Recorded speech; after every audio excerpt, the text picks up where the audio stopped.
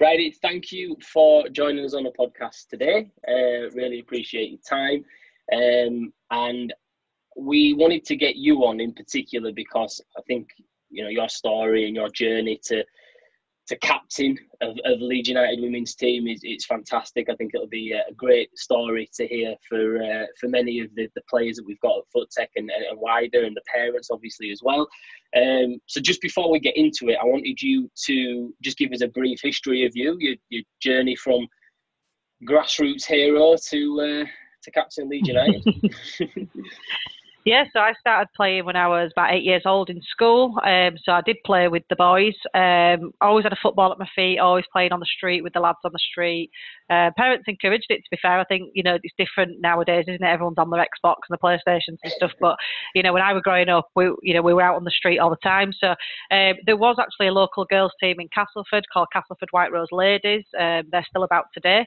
So I joined them when I was 8 years old. And we used to play against Doncaster Rovers Bells, and they were one of the top teams for women at the time. So I decided to leave White Rose and go to Doncaster, and that's where I spent quite a few years growing up. Obviously, parents travelling back and forth to Doncaster 3 or 4 times a week. And then from there, I went to other local clubs, so Sheffield Wednesday, Bradford City. Spent a bit of time in America. So I went to Marshall University in West Virginia. I only stayed there for 4 months though, because it wasn't for me at the time.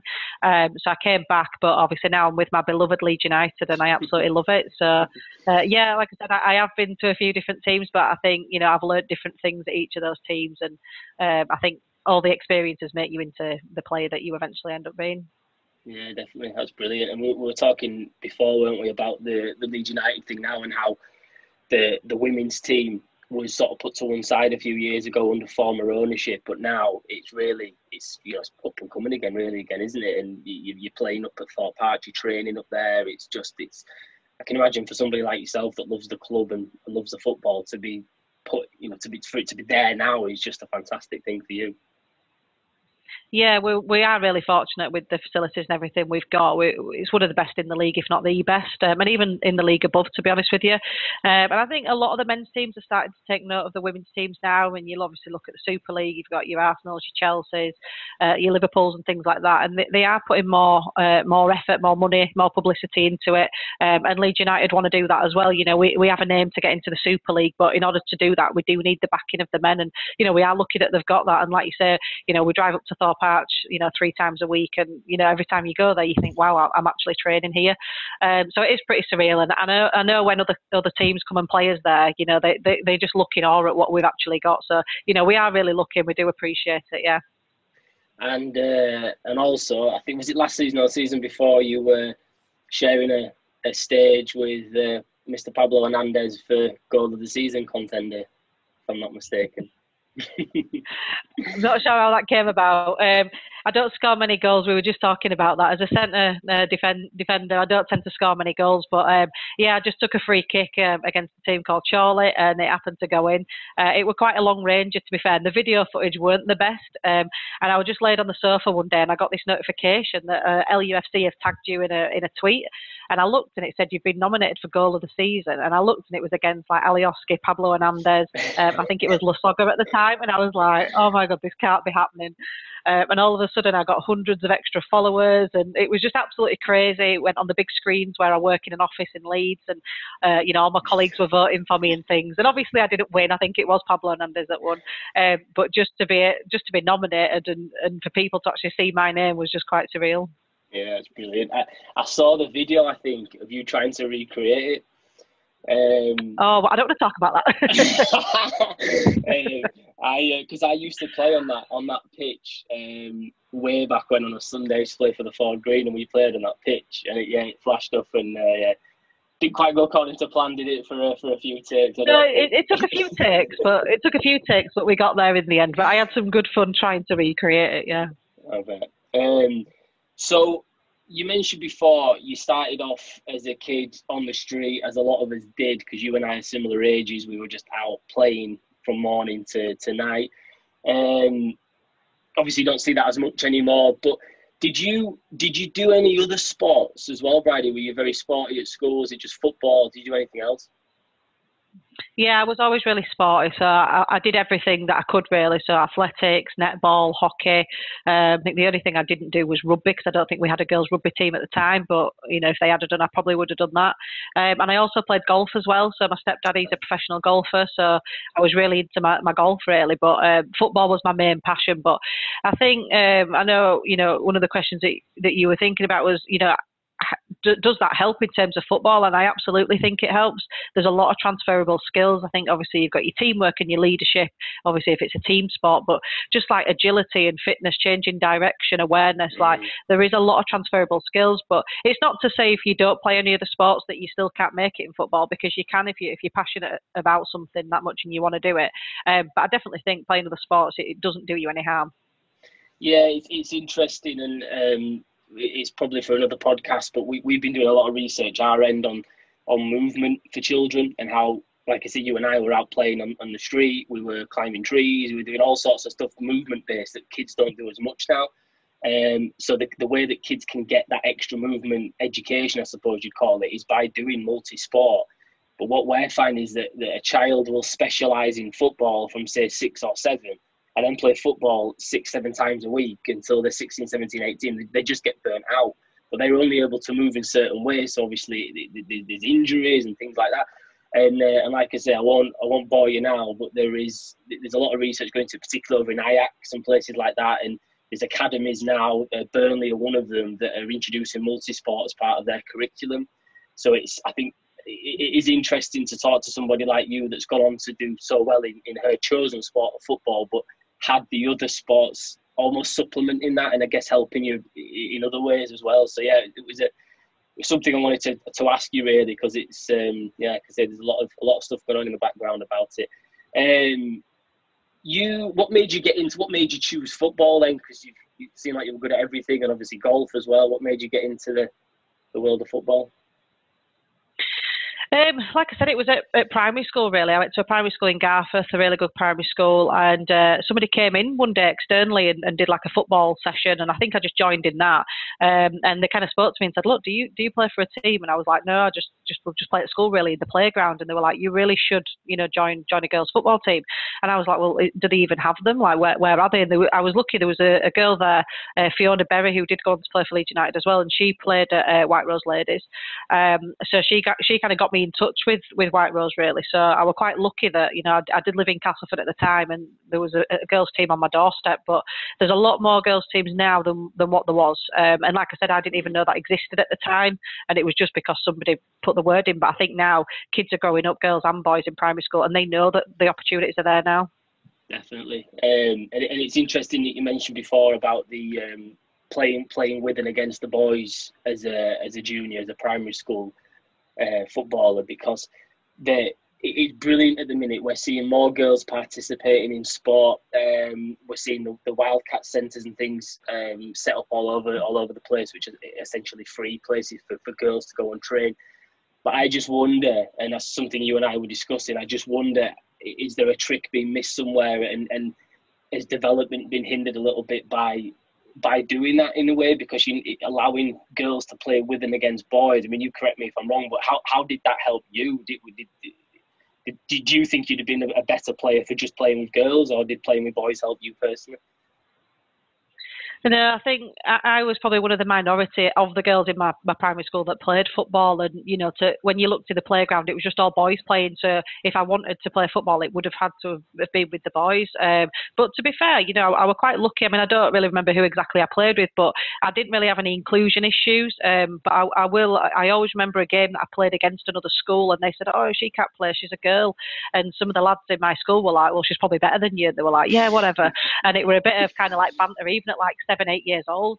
And I just remember absolutely just bossing this game, and everyone being like, oh my God, like she can actually play football. But yeah, like I said, I played with boys on the street and stuff like that. And it does toughen you up a little bit, to be fair. But like I say, it got to the age where you could no longer play anymore. I think the age was about 12, 13.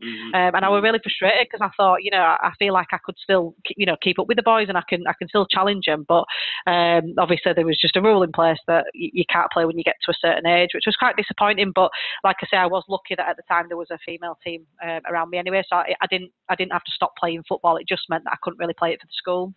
Yeah, and that's the thing. The opportunities are there now, aren't they, on the girls only side of things? But yeah, I think the part of me thinks that I think mixed training in particular should be encouraged, particularly at the primary school age, because I think they learn a lot from each other. And we've seen it with our sessions. Our sessions are mixed, and we preach about her all the time. And I was talking to you off air about her, but a little girl that came to us is probably pound for pound the best we've ever had. Never played football before. I think she was year 1, year 2, and just got battered by the boys week in, week out, but just came back, never didn't have a ball at her feet. And she's now, she's under 12s at your club, and she's probably going to go on to bigger and better things in the future, and hopefully might be captain like you one day. And I think she'd hold that, if you asked her, I think she'd say playing with and against boys really, really helped. And so, yeah, I was just keen to get your take, and I think it's interesting that you had a similar experience, I suppose. I don't think it's a coincidence. When you were a kid and you got the bug, what was your approach to training? Was it more play-based, or did you just sit, right, I want to be a footballer, so I'm going to do X, Y, and Z? Well, like I said, I mean, when I joined the female team, I didn't really know what to expect, but obviously I learned what an actual training session was for females, and, you do a bit of everything, a bit of ball work, a bit of fitness. So, I kind of just took a few things from there, but I did used to practice quite a bit by myself as well.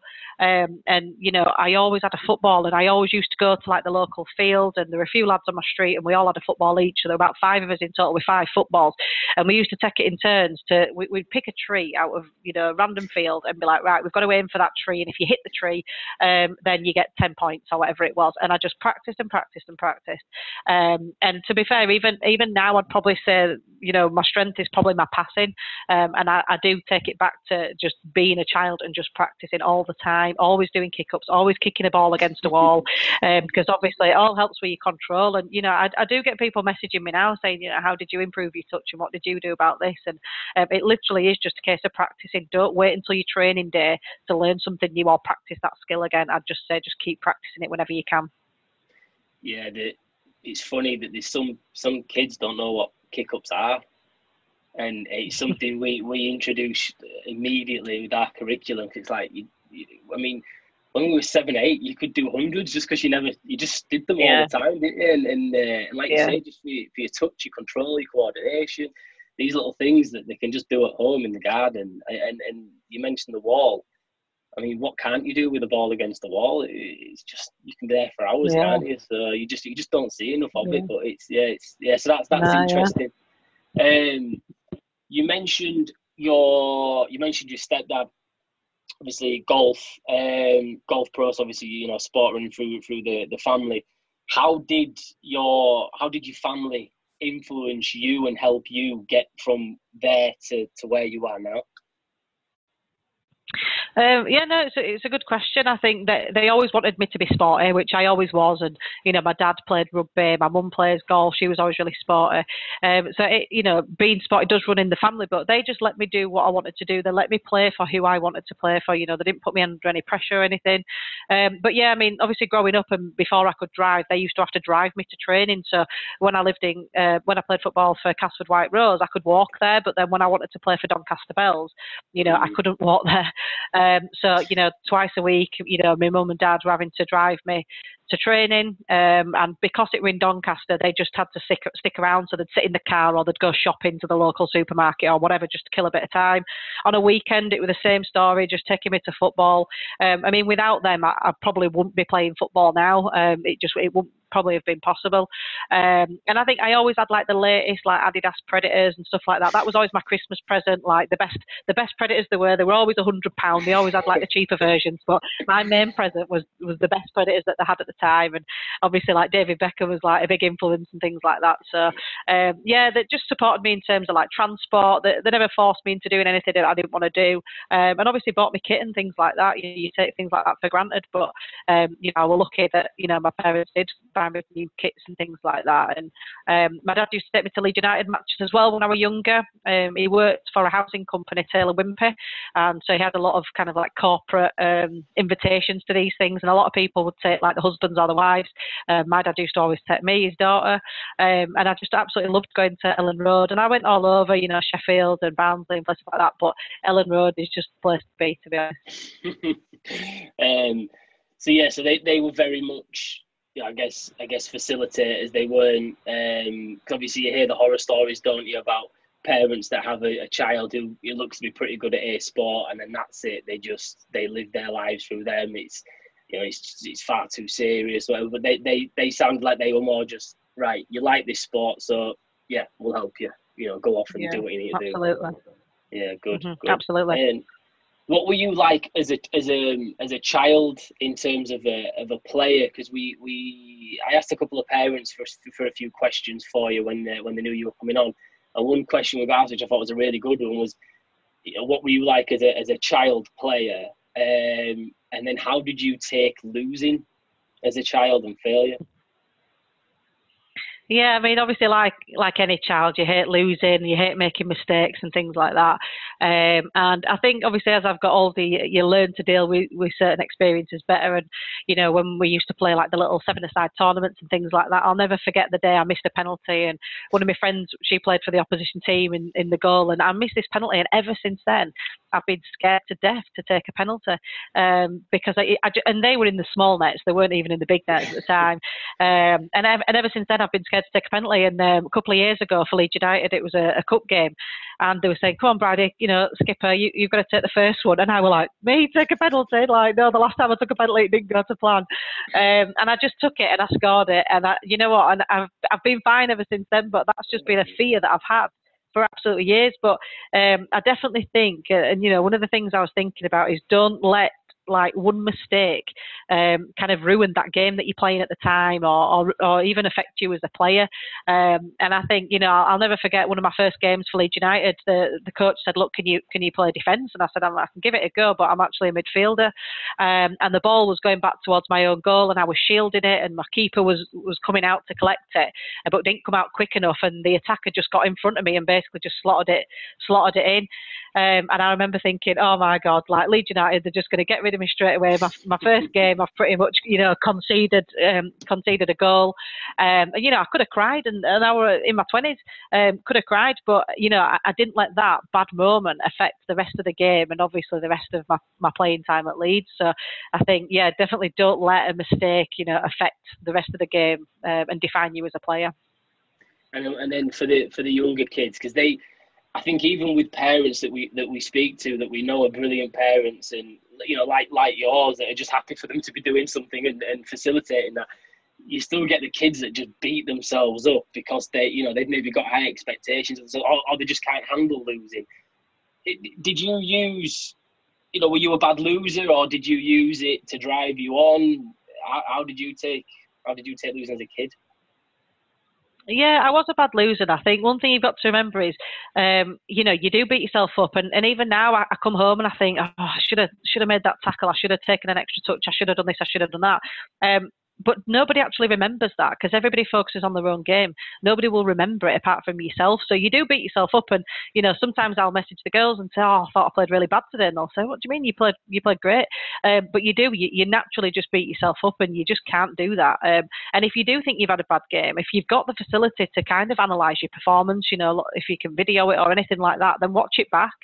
You know, we're lucky now that we do have video footage, but you know, if you've got parents that still come and watch it, get them to video some stuff on the phone, or get like a cheap camcorder or something and watch it back, because I think that's a really, really good way of learning, and stats, things like that. You know, if you've got a parent on the sideline, get them to take a pen and paper and just mark down how many successful passes you've done or how many headers you've won and things like that. And I think that's a really good tool because you can see what you need to work on, and obviously improve you as a player. Yeah, good. I like that. We were talking before as well about the women's game as a whole, which has gone from strength to strength really in the last few years. And as you say, there's more clubs now that are acknowledging it. You've got Man United. It's their first or second season in the WSL this year, I think, and so there's more and more clubs coming into it. Where do you see it going from here, Bridie, once we get back to normality, obviously? Yeah, I think obviously it goes without saying it's getting bigger and better. Obviously, a lot more people taking note of it. I'll have to be honest, I don't think it will ever be as big as the men's sport. I really don't. But I definitely think it's certainly a level now where you can make a career out of it. When I was younger, you couldn't really make a career out of it unless you played for like Arsenal down in London. But even the full-timers at Doncaster Bell still had full-time jobs.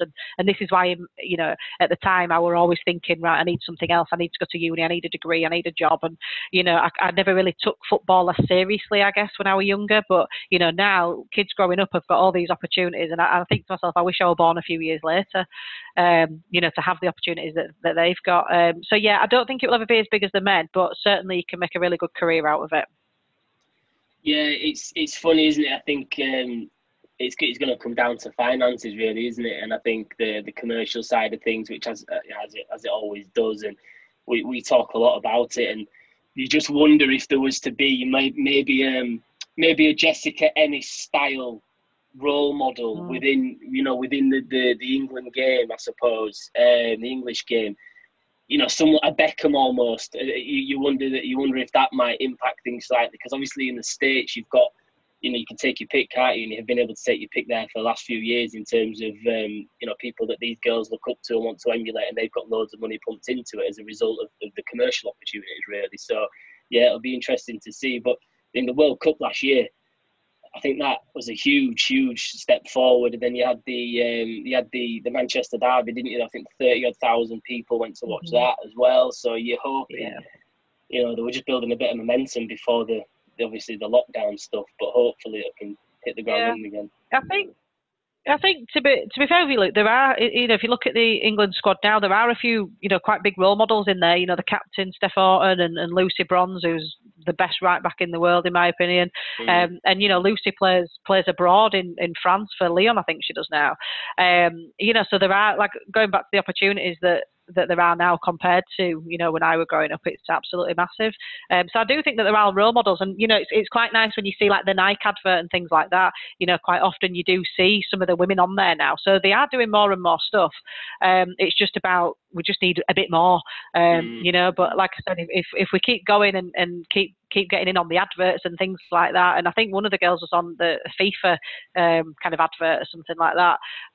So that's amazing. We do just need to see a little bit more of it, though, like you said. I think Lucy Bronze, to be fair, is better than most men's right backs. She's unbelievable. Yeah, I think you're right. She's awesome. She's brilliant. You look, like I said to you off air, this is about, educating parents, I suppose, giving parents some good info, and kids as well that are going to listen to this. What advice would you give to, let's say, parents first? What advice would you give to parents in sport based on your experiences? I think just, give them the opportunities to make their own decisions. Don't force them into doing anything. I think, kids are smart, and they'll know if they want to do something. And I think, by pushing people, I know people who, when I was growing up, I thought they're going to be the next England star, and they don't play football anymore. When I look at the people I played with at Doncaster Bells, not actually many of us still play football anymore. But I think back to their parents at the time, probably pushing them, you've got to do this, you've got to do this. And I think that's quite sad. And they get to the point where not only do they resent the parents, but actually they don't want to play football anymore. And I think, quite often when they do push the kids, it's not the right time. So they can be pushing them to play for a team that actually they're not quite at their level yet, and it can really knock the confidence.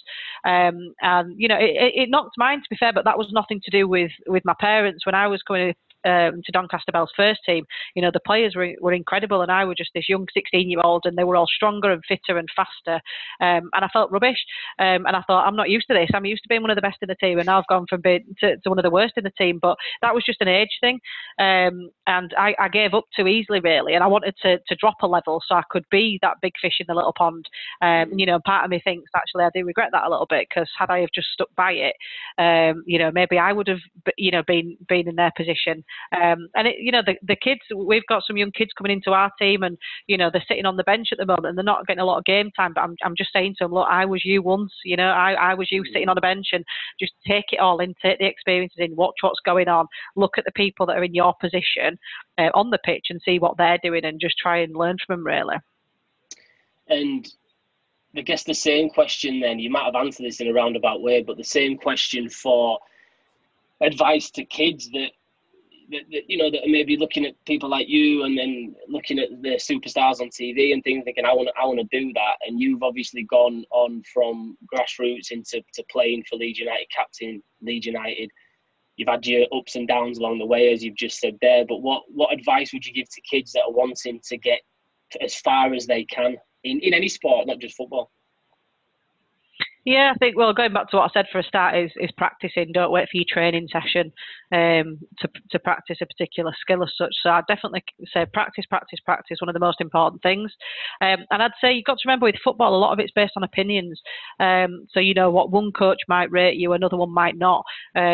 So if you do get knockbacks and you spend 3 or 4 games on a bench, I'll probably say, first of all, be patient, give it some time, wait for your opportunity, and then obviously take it. And if it's not working out, try another team, because in another team you could be the star player. So I'd definitely say, obviously take your opportunities when you can, but, don't. You will get negative feedback from people. Even now, some people might not think I'm one of the best players, or somebody else on my team shouldn't be in that team. But again, it's based on opinions, and ultimately, it's what your coach thinks at the time. I'm quite lucky. I've got a really good relationship with my coach at Leeds United, a guy called Dan O'Hearn. Really good guy. So it all just depends, really. And like what I said to you before, don't let one mistake define you. Yeah, to keep going back. Would you do anything differently, right? But you based on what you know now, you've had a good career, played for some great clubs. Would you have done anything differently as a child, or maybe a little bit when you first got into the clubs? Anything you've ever thought about on that side of things? Yeah, I think like what I mentioned then about at Doncaster Bells, I had the opportunity there, but because I wasn't one of the best players, and the coach was quite intimidating at the time as well. But it's probably because I didn't really know him, and I was, there's quite a big difference between, your under 16s and then going into open age. It's, you're not a kid anymore as far as they're concerned. You're open age football, and I wasn't used to that. I wasn't used to like that, the intenseness in training, and being told off and sworn at and things like that. So I was just like, I don't like this, and I ran a mile basically. And then when I went to America, I was there for 4 months. Again, that was really, really intense. I was supposed to be there for 4 years. Didn't really enjoy it. So I came home. But I am a firm believer that everything happens for a reason. And like I said, had I have stayed in America for 4 years, or stayed at Doncaster Bells or whatever, I might not be the captain of Leeds United now. And it's the club that I support and that I love. So, I am really lucky. I'm really fortunate that I'm in this position. I'm not sure, obviously, how long it's going to last. I am 30 now, so I forget that. But no, like I said, everything does happen for a reason. So, if I did have any regrets, I'd probably say that I do wish I'd have stayed at Doncaster a bit longer. But like I said, everything happens for a reason. Yeah, like you also say, you've got your dream role, really. I mean, captain of Leeds United for you, that's got to be the pinnacle. So yeah, I mean, on that then, you're 30, peak. A lot of people would call it now, peak of your career. What have you got any ambitions before that day comes when it's time to hang up the boots? Yeah, I think, well, the aim for Leeds United women at the moment is to get into the Super League. It's, getting back to where they belong. And obviously, like what's happened in the past, we've had to almost start from the bottom. And the league that we're in at the moment is a really hard league to get out of. Only one team can get promoted. To get into the Super League, a lot of it is based on finance, what facilities you've got, how much money you've got in the bank, all that type of thing. And I think, off the pitch, we're more or less there. It's just on the pitch now. So, we were going to be holding some open trials this year. But obviously it looks like that's not going to happen with everything that's going on with lockdown. So we're not going to get much notice for the season, I don't think. That's why I think a lot of the girls are doing things in their own time. But no, definitely this year it's promotion to try and get into the league above. But then hopefully within the next few years we'll be in the Super League. And if I can get Leeds United anywhere close to that, I'll be really, really happy. But like I said, I mean, there's a lot of young kids coming up now, a lot of really fit professional, young kids that have got so many more opportunities. So no, it's really good that the standard of female football has just come up massively. I went to one of the Wildcat sessions a few weeks ago, and there's just little kids, and I think, oh my God, sign her up, sign her up. So no, they are really good, and I just think the sessions that they're doing now. I know quite a few male coaches that love coaching women's football as well, and young girls and stuff. And it's so good to see so many young girls playing. It is very different. I don't say very different, but it is. They're like sponges, and you can tell they want to listen and want to learn. Whereas sometimes when you're coaching boys, they're listening, but they're doing kick ups or something at the same time. You just think you're tearing your hair, but they're listening. But yeah, with the girls, it's funny, and they try to do everything with perfect technique as well, which I really like. So they sometimes start a little bit slow, but they get it quicker, they nail it a lot quicker, and it looks so good when they do it. So yeah, it's like I say, with our sessions, they're mixed, and it's just brilliant that there's so many more coming into it. It really is, and I think in 10 years' time, like you say, the standards improve so much. In 10 years' time, I think it'll be scary where it could go, really, and long may that continue. Any aspirations your side, Bridie, to get into coaching once you do finish playing? Yeah, I've thought about it quite a few times. So I've got my level 1 coaching. I did that a few years ago. I think it's difficult when you work full time and you're playing as well. It's difficult to kind of juggle everything. But I do really need to get my badges done. I'd love to do it while I'm at a team like Leeds United, because that I feel like I would have more opportunities there. Obviously, we've got junior section. There's the RTC and the Wildcats and things like that. So I'd definitely like to go into some kind of coaching. But when that will be, I'm not so sure. Like I said, when I broke my leg, and I wasn't sure if I were going to play again. One of my old coaches and good friend Julie Grundy rang me and said, "Listen, get yourself into coaching. Now's the time to do it." But all I could think about, was just getting back on the pitch and just actually playing myself. I didn't want to be thinking about, what if I can't play football again? That wasn't an option, and that's why I obviously took the surgery and had that done. So yeah, no, I'd love to get into coaching, especially at Leeds. I think that'd just be a dream, to be fair, to be coaching a girls' team. You'd have a lot to offer as well, but I think you're right in that you want to play as long as you can. I think you're a long time retired, aren't you? And coaching's brilliant. It gives you different goals and different excitements, but nothing does beat playing. As good as coaching is, it's playing is the when you I didn't score much, but you banged in a few recently, that feeling. Or I didn't want to talk about it, but I wish you luck with that, because I think you'd have a lot to offer, and like you say, if you can get it done with Leeds and get into that section, by the time you do retire, perhaps it should be getting even bigger and better. So they'll be crying out, and it's great to see as well on these coaching courses that we've got. It's great to see more female coaches getting involved, and some of them are fantastic. You listen to their knowledge and things. It's brilliant. They've come from, like I say, the RTCs, other clubs and things, and it's good. It's growing, and it's going to get there definitely. It just needs a bit more time and a bit more cash, I think, and it'll be fine. Bridie, thank you so much for your time. Really, really appreciate it. Fingers crossed you can get back to doing what you love doing sooner rather than later. And I'm hopeful, maybe we'll do this again in a few months' time, and we'll see how things are looking for you and Leeds at that point. Yeah, no, thank you very much for having me. I've really enjoyed it. But yeah, if there's anything that I can do to help, I'd love to come by a training session or something like that. Just let me know. Get your coaching, your future foot tech coach. Right. Thanks a lot, Bridie. You're welcome. Cheers, Luke.